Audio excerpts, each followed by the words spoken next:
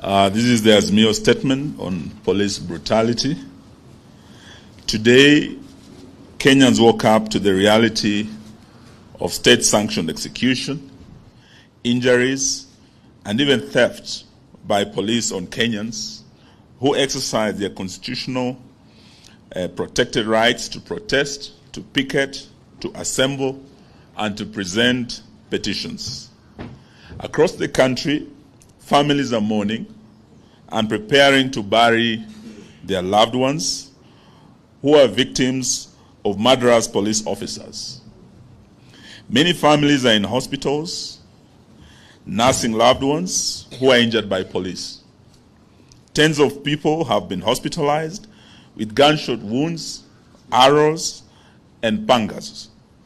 Some of the victims are very young school boys and girls who are not even involved in the demonstrations. Hundreds of people are also being detained in police cells or have been arraigned in court for participating in a process that is protected by our Constitution.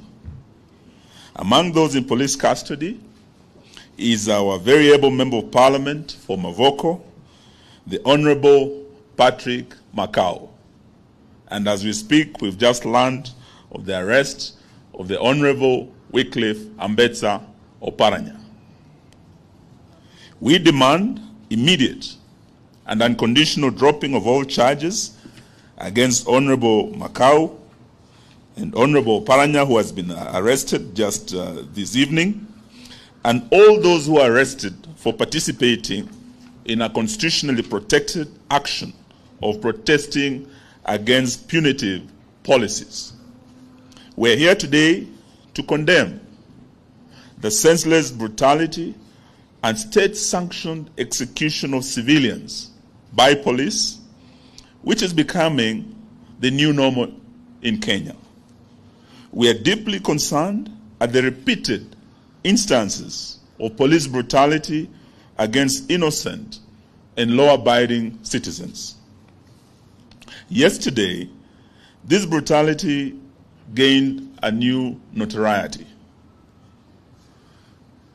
Police not only fired bullets at citizens who were gathering for a rally in Kamkunji, far from the CBD, they also fired tear gas into a primary school right here in Nairobi, exposing to mortal danger our very innocent children who had absolutely no idea or who were not involved in any way in these demonstrations.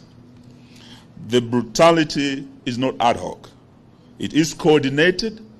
It is even ethnicized.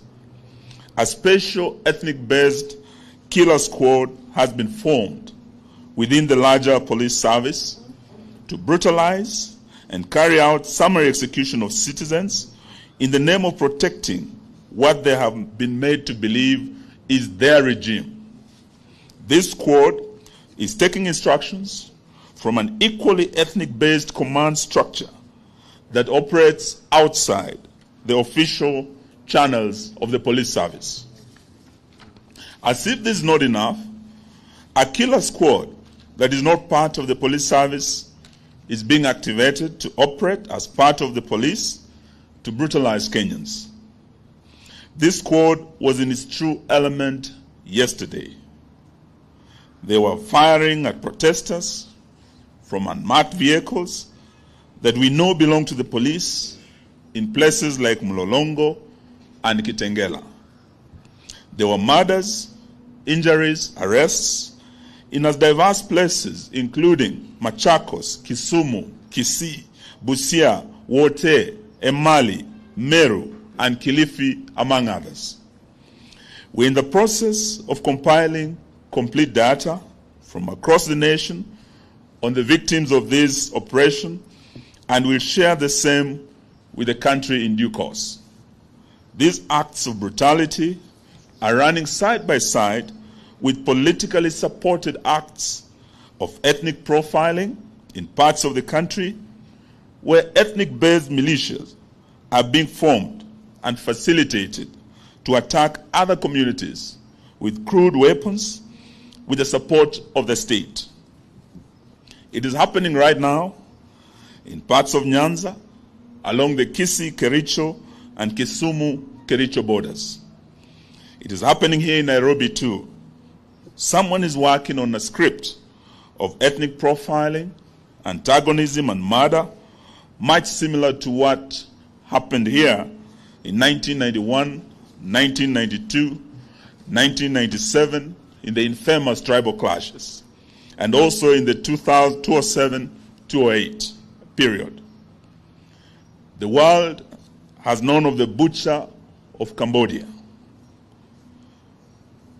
This was before other butchers. Today, it will appear there is a butcher of Kenya in the making. We call on Kenyans to refuse to be intimidated in their own country. We urge Kenyans to be firm and to resist this deliberate effort to turn the National Police Service into a killer squad for hire by politicians, and the regime suffering acutely from legitimacy deficit. We are going beyond merely condemning this emerging pattern. We have instructed our lawyers to prepare and institute local proceedings against police officers who have gone against their duty of protecting life and property of Kenyans and instead have become a threat to the very citizens they're supposed to protect.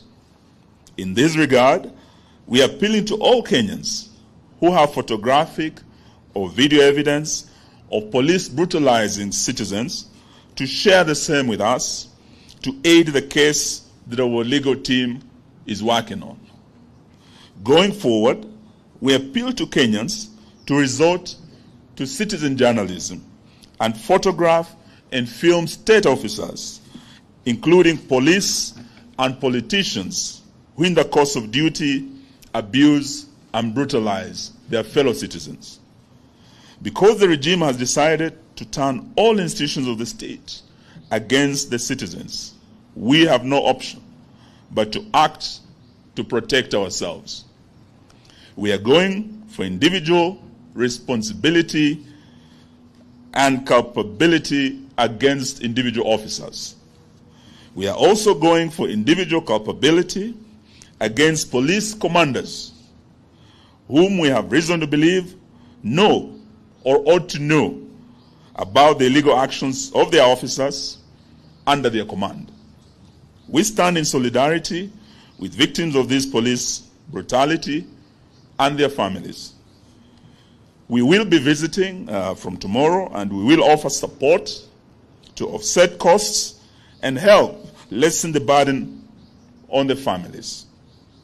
We have made a decision to observe 5 days of mourning in solidarity with the victims and their families, during which we'll try our level best to mobilize support to help lessen the burden on the families of the victims. But we are not giving up in our quest to force William Ruto to lower the cost of living, to commit the audit of the 2022 elections, to bipartisan reconstitution of the IEBC, and respect for political parties, including the Jubilee Party.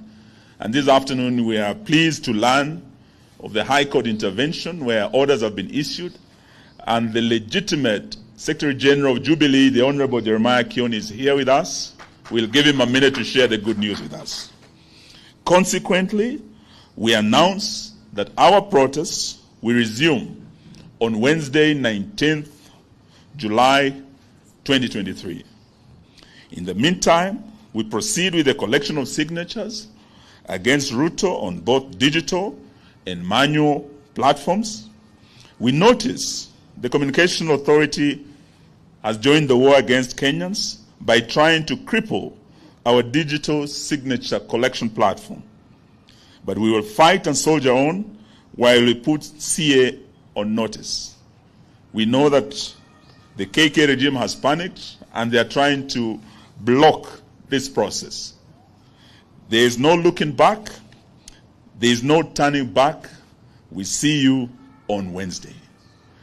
Honorable Jeremiah Kioni, please deliver the good news on Jubilee. Thank you.